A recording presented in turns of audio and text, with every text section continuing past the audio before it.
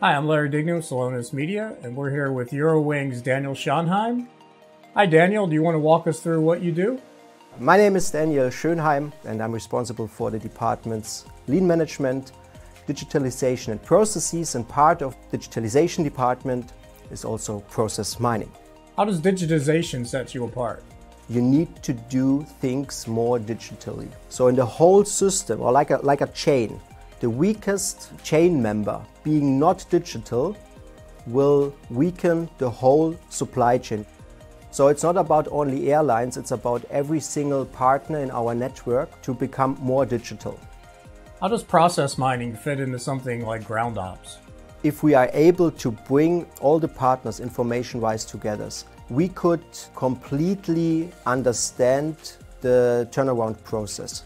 Would what you describe be more like a partner network where process mining would be applied to the whole supply chain? Now, the more are contributing into that environment and ecosystem, the better it would be. And not only that it would be good for us as an airline, but for every stakeholder, because at the end it's a supply chain ecosystem. Is it really all about customer experience in the end?